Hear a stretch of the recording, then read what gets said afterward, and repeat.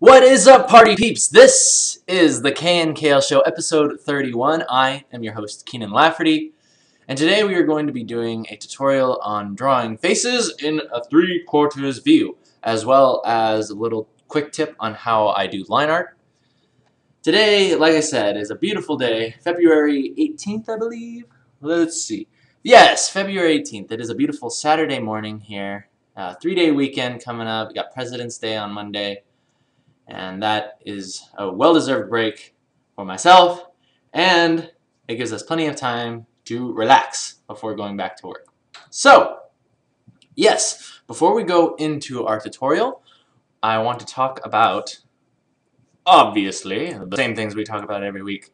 The Twitter. Thank you for all of you who have been following me, allowing me to bug you and let you know when the new episodes are going live. Thank you to everyone who has been posting their amazing stuff on the Facebook. I got Valentine's stuff in here, Art of Revelry stuff, and this is just so cool. And speaking of the Art of Revelry, I highly encourage all of you to go to DeviantArt if you haven't already. Type in Art of Revelry and take a look at all the amazing, freaking amazing submissions that are in there. I absolutely love these. So I cannot wait to take a look at all of these and, you know, get the contest underway. I forget when the actual deadline is. I think it's coming up pretty soon. So if you haven't submitted to the cool contest already, submit your stuff, and yeah, you could win some awesome prizes. I think we're like giving away Alienware laptops and stuff. So yeah, definitely don't want to miss out on the chance to do that. So with all that out of the way, we are going to be going into our tutorial. So let us get started, shall we? So I trust that all of you had a good week. Mine was quite nice. Went by quite quickly. And yeah, it's good to be the weekend. So let us get started. As usual, we're going to be creating our layer on top of our background. And we're going to be picking our sketching color. So let's go kind of like a dark gray. So if you remember the last face tutorial, basically I'm going to be expanding on that, and now we're going to be taking what we drew straight on and tilting it to the side and pretty much discovering and plotting out the planes of the face to help you properly show off depth and stay away from some common mistakes that I always used to make, and I'll tell you about those. So first thing you're going to want to do is be drawing in kind of your oval shape. And is this thing going to work? Come to us! There we go. Why is it so laggy? No laggy. There we go. Alright. So, we've got our head in here, right? This is our chin. You're going to want to draw up the center line of your head, right? Now, halfway down is going to be the eye line. So that's going to be right around here. And make sure when you draw that halfway point, you take your fingers. Usually I take my fingers and I just put them against the screen. And when you're drawing it at kind of this angle, down like this, or rather this angle, you don't want to go like halfway between, because that would put your eye line kind of up here. You want to think of it as like this plane of the face, like if you were drawing this head on, you know, like almost think of it as a box, you know, like this. Halfway between that box, as opposed to halfway between this point and this point, which would be here. So that's mistake one. Make sure you stay away from that, because I used to make that mistake sometimes. So do not do that, or you will be chastised. So, you got your eye line. That's part one. Second part is you want to figure out where your nose and your mouth are going to go. So, an easy way to do that is think about going down. And this is where we move into tip number 2. Make sure you don't just go down like on this egg shape type thing and just be like, okay, well the nose goes there, you know, and then later on you draw on the nose like that, and it's kind of like this thing stuck onto this egg shape, you know what I mean? Like most of the time what you want to do is, it's okay to do that, but what's going to end up happening is as you go into painting, it's going to make the face look really flat. It's going to be almost like as if I took my nose and kind of like stuck it in on top of, like, it's not going to come out far enough. It's going to look weird. So what you want to do is keep in mind that the nose is actually on a plane of its own. And this is the way that I like to think of it. If I were to take a line from my chin to the tip of my nose, you can see that my lip just barely touches it. So you want to keep that in mind. So this is like plane 1. It comes up like this. So imagine this line is this line here. This is going to be the tip of your nose. It's going to go in, right? This is the bridge going back. And then once you hit here, it's going to go up. So that's your brow line. So if we were to draw almost like a line straight through this, see, it's no longer an egg shape. Now we're seeing the planes and the depths of the face. And that is what you want. So now you can say, okay, so the bridge of the nose comes out like this. The nose comes down like that. And this is an easy way to draw a nose. You kind of come down like that. You draw in that simple shape, right? Then you draw in the underside pretty much, like the nostril and everything, like that. See? So this is almost going to be shaded in, like that. And then the nostril is like that. See? It's an easy way to draw a nose. And then later on, you'll just paint it, and that's an easy way to just see where the nose is going. And it just looks nice and simple.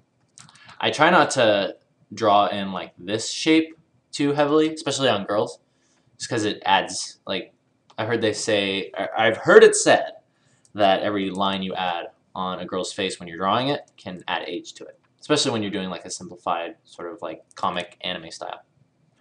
So you want to think about this line coming down, right? And you think of like this little dimple thing right beneath the nose. So it's about like that, right? And you're going to want to also draw this mouth on this perspective line, right? So think of it like that. And because it is in perspective, the lip is going to wrap around the face like this, right? And what I'm doing here is I'm putting extra, I'm basically just drawing in the top lip by like adding these little shapes. This is a very kind of comic book thing to do. And then you also want to think about how this second lip kind of comes out. It doesn't just go like this. It doesn't just go like that. It actually has volume to it. So it'll actually come out like that. So the side of the lip will take on more of that shape. And then for the bottom of the lip, I just draw that little shadow, like right there, that it creates. And then I erase that line.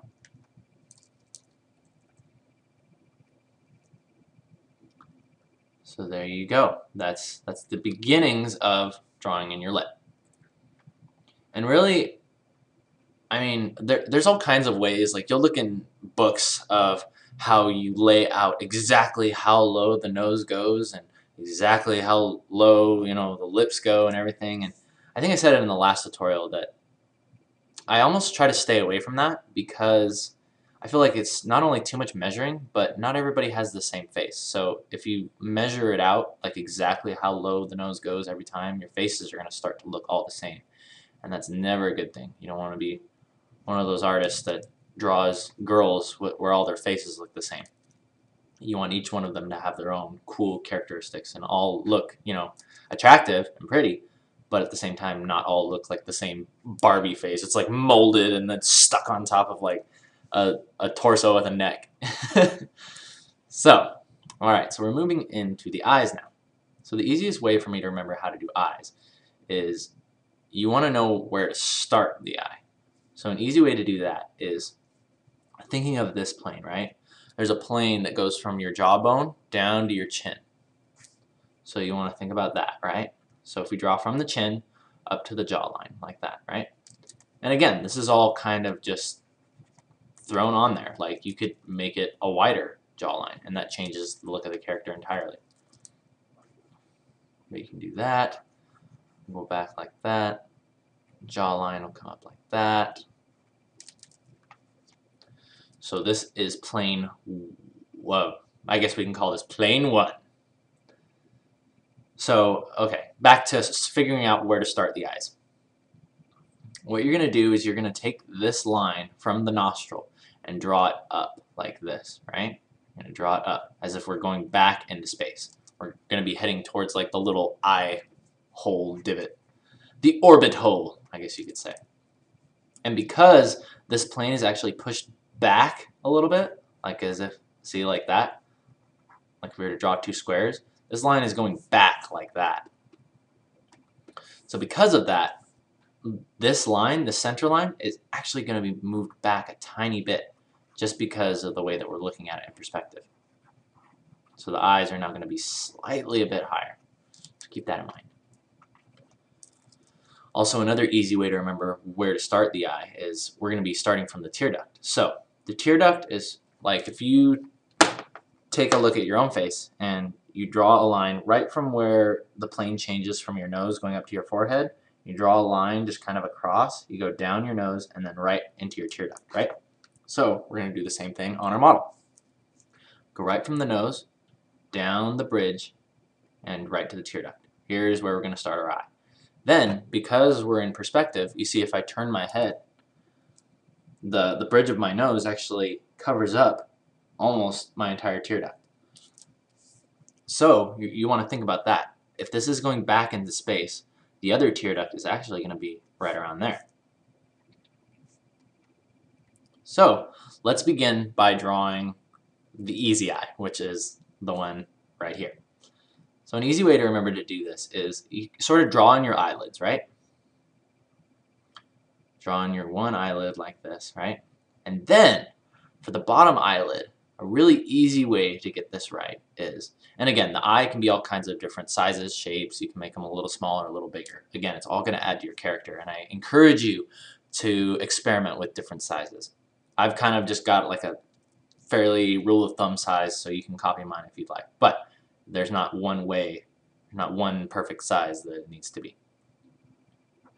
And then also, once you draw in the eye, you can actually lasso it and change it from there, which I'll show you as well. But I digress.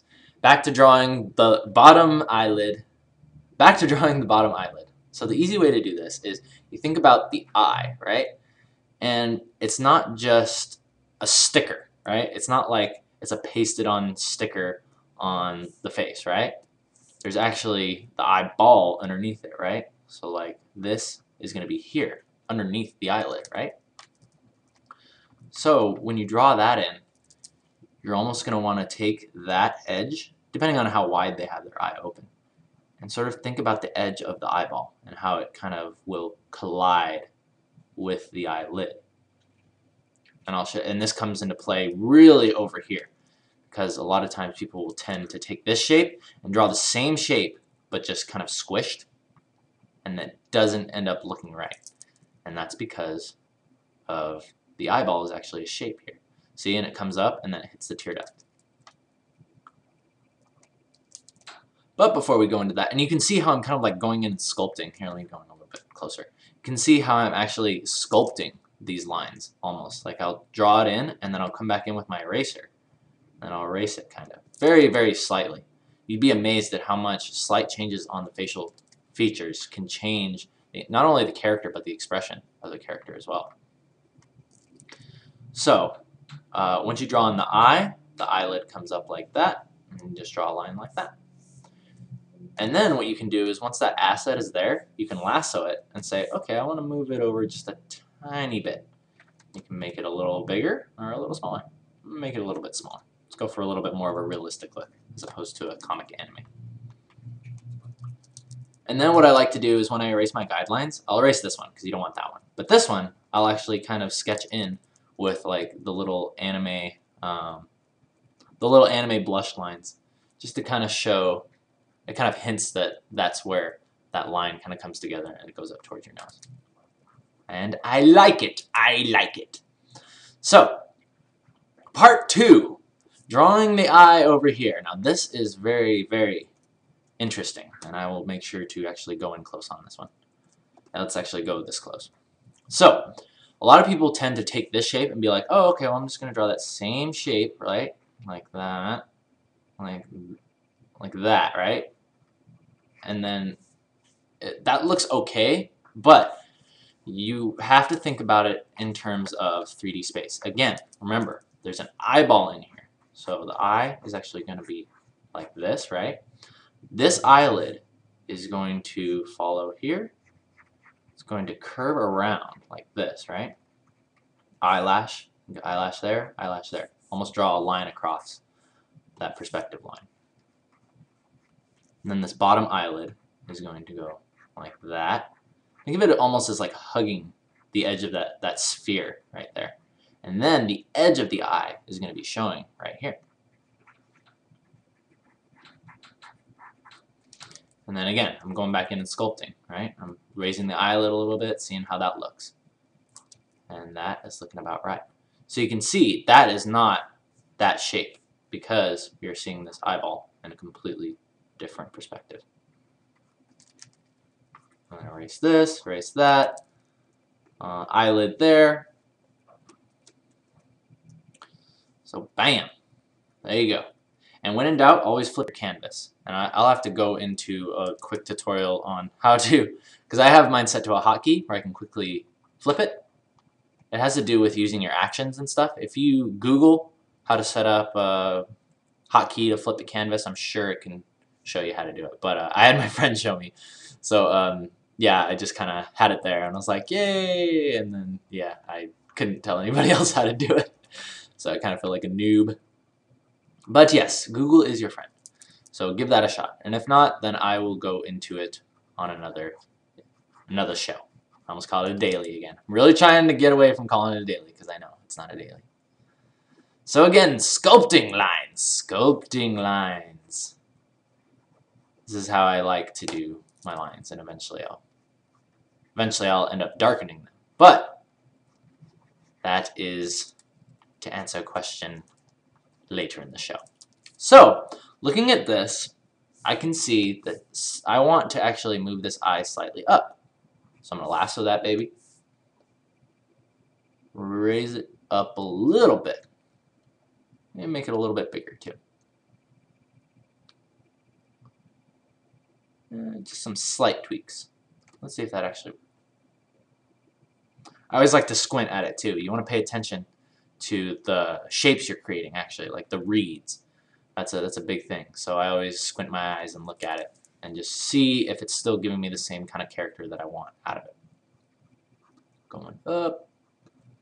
Yes. Okay, so that looks good. Now, for the eyebrows. The eyebrows. You don't want to just go up and be like, okay, they go there and there, right? Because, remember, there's planes of the face. You've got this one going back. But once you hit here, it starts going up. This brow line is all going up like that. So, you want to keep in mind that what would be here on a face-on drawing, is now going to be over here, right? It's pushed forward because you've got this divot, this eye hole socket thing. And then, as well, this is pushed this way. And look at how those shapes are not the same, because this is going up and wrapping around the brow line. Try to stay away from the symmetry when you're doing 3/4 view. And then what's nice is once you draw on that line right there, this is a good indicator for your, basically the eye divot. I'm just going to call it the eye divot. And you can shade that in. And that quickly gives you your another plane of the face. And it starts to, see, now you can see the depth. This is what we really want to work for in all of our faces, is this depth. It goes in, then it comes out, and then it goes back down, right? It's not just this eggshell with, okay, eye here, nose, you know, clown nose, nose here, mouth here, and they're all on this egg shape, you know? It's not like a freaking Mr. Potato Head. We've got planes of the face. Planes of the face. Do not forget the planes of the face. So, going back to the cheek line, you don't want to have that line going all the way down, but sometimes it's kind of fun to accentuate a little bit of shadow here. It will put a little bit of age and maturity on your girls. Make them look sexy. And so, going up, what we want to do is we're moving into the ear. So the easiest way to remember how to do the ear is you take the nose line, you come around, bam, 1, eyebrow, spin it around the head, 2. That's where your ear goes. So you go down, draw in the ear shape, like that. And then an easy way to remember to do the ear, and I've always done this. I literally sat down one time and I was like, okay, I'm going to figure out an easy way to remember an ear. And I figured out that you can actually remember how to do an ear by doing this. You go to the center point, right? Kind of follow this line up. You make this little dimple thing, right? Then from there, you see how it's like kind of flowing up this way? You draw a line right here. You go C. It's like a backward C. Go up like that. C there. And then from here, you draw another C. C there. And then it goes down a little bit. And bam. That's the ear hole. And that's an ear. See? So you got this C shape here. And then C there. And then with that little thing. It connects right into that. And that, ladies and gentlemen, is how you draw an ear. So, moving into, let's do some, sculpting more. Kind of want to bring this nose back in a little bit. Let's go into an easy way to figure out how to position your eyes as well. So, let's have her looking to the side, right? So, sometimes I'll do this thing where I'll draw a quick, like, just a dot, just so I can remember where I want the eyes to look. And once you get that right, you draw the circle around it, right? But also, remember, you're working in perspective. So you don't draw a circle here and then a circle here like that, right? So even that looks a little funky when that's a circle. Because it's in perspective, what is a circle here will be squished into an oval here. And then I usually do this thing. I kind of do like a semicircle below to indicate the pupil. I'll just kind of shade that in, and then your eyelids cast a shadow, a very, very slight shadow over your eyeballs. So throw that in as well. Kind of shade in that iris. How the line from the eyelash and how it fades into the iris, actually, if you kind of distort that line like this, it tends to make your girls look a little bit more, I don't know, like pretty, kind of seductive. I don't know exactly how to describe it, but I always like to do that. You kind of blend the line between the eyelash and the iris whenever possible. It's kind of an anime thing to do, but I just kind of took that in. I'm like, yeah, I like that. I'm going to steal that. I also read it in a book somewhere, I think. I was like, yeah, you know what? You're right. So once you got that down, actually, you know what? This could be pushed a little bit more. Because technically, these eyes should be almost on the same plane if they're looking the same way. So let's actually squish this eye a little bit more. Sculpting. Check me out, I'm sculpting. See? Okay, so now these are both looking a little bit more in the right direction. And did you see how little I changed that eye? Just to barely like kick it a little bit more to the right. And then once you got that, you can go back in, erase a little bit. And there's your little highlights. That's nice and fun. And going in, sculpting some more. And the way I like to do lips is eventually when I go in and paint is I'll make like a slight like pigment there. And I'll go back in and erase like a specular. Make them look shiny. And also when I'm shading, you've got this line here, but if you notice, it actually carries on past the lip. Like you have the pigment line, like here. You have this pigment line, right? I almost said pigment line. You have this pigment line, as you can see here. And then, okay, so you have the pigment line, but the actual like lip line continues to go out like this. And then you got like this little spot of just skin there, right? And you can show that off as much as you want. Again, subtlety is key, especially when you're rendering lovely ladies in Photoshop. So keep that in mind. And I'm bringing that lip in a little bit. Kicking that out. Sculpting, sculpting, sculpting. Alright, so now you can see our face is coming together quite nicely. Let's flip it back. Oh, by the way, okay. I'm sorry, for those of you who have been following along, the easiest way to flip the canvas without the hotkey is you have to go to Image, Rotate Canvas, and then Flip Canvas Horizontal. Sorry about that, if you guys are following along. So yeah, if you need to go back and yeah, just kind of skip through and catch up. So anyway, but I hope you guys knew how to flip the canvas already. But if not, I take full responsibility for that. So now we can flip it back and we can see, yeah, you know, this is looking pretty, right? It's looking fine. And you can go back in and you can just kind of just erase stuff too. Like I kind of start to get rid of shapes that I don't want to really be as prominent, like this ridge line. Just get rid of that. Let the imagination almost fill that in, and then it'll kind of carry through when you start painting and make it. You can make it just as subtle, and it'll make it look nice. So I believe let's throw some hair on her really quick. Give her some cool emo hair, like me. Let's give her some Kienan emo hair, except girl style.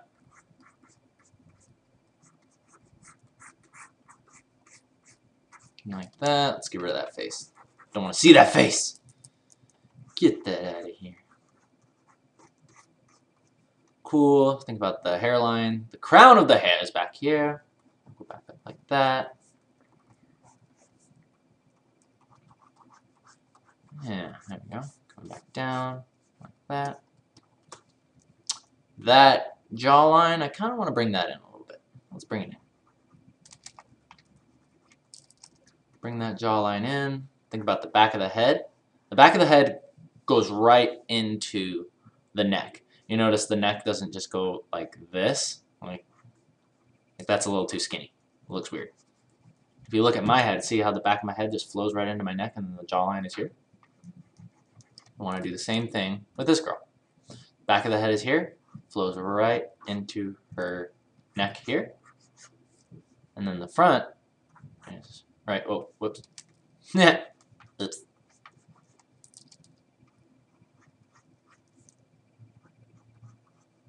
So like that. And then in perspective. Since we are working in perspective, we must draw. This is like the trapezius muscle, how it comes out like that.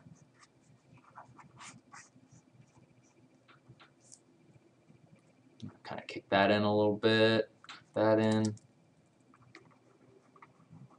Also remember, like this eye line, how it comes down.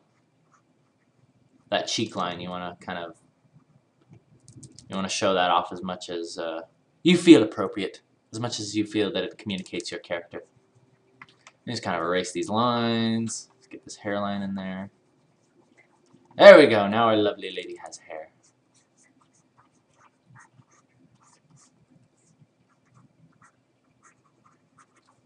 And let's try that in. There we go. Whoop, got a little stubble going on there. Take care of that, baby. And this is the little cast shadow underneath the chin.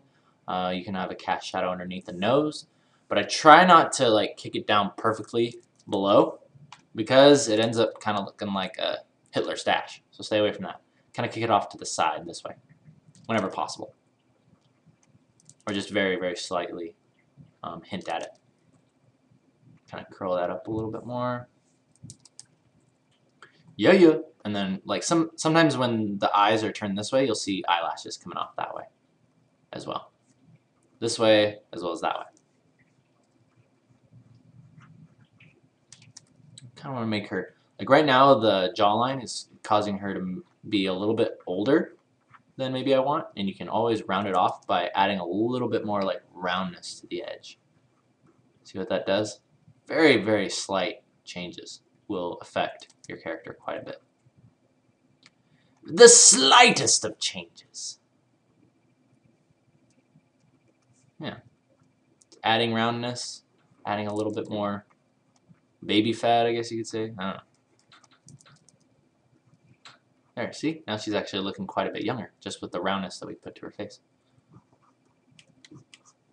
And then you can go back in, shade in the hair and all that stuff, and that's just good old-fashioned fun.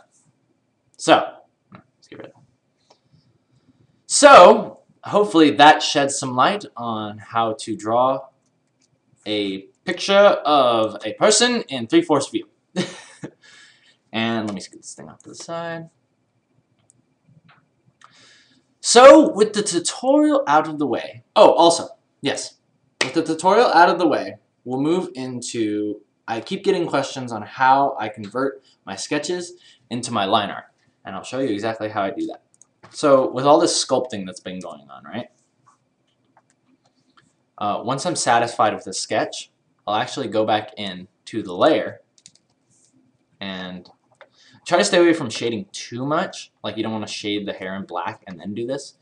But once I've sculpted my basic sketch that I like, I'll go to my layer that I did my lines on, hit Control U to bring up the hue shifter panel.